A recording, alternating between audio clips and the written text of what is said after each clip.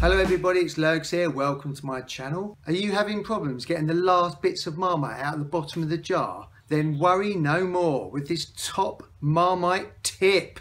Marmite, love it, hate it, lean it.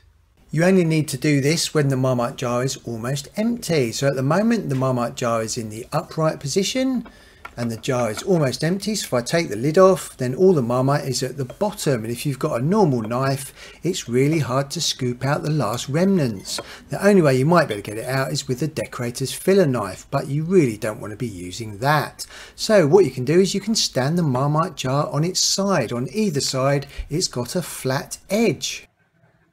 And there is a link above now about how to clean your UPVC window frames so they stay clean.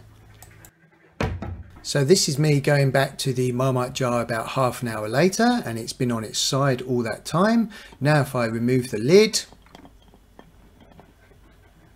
and look inside the Marmite jar, now with the help of gravity the Marmite has sunk to the bottom. In this case it means the actual side, which is the flat edge.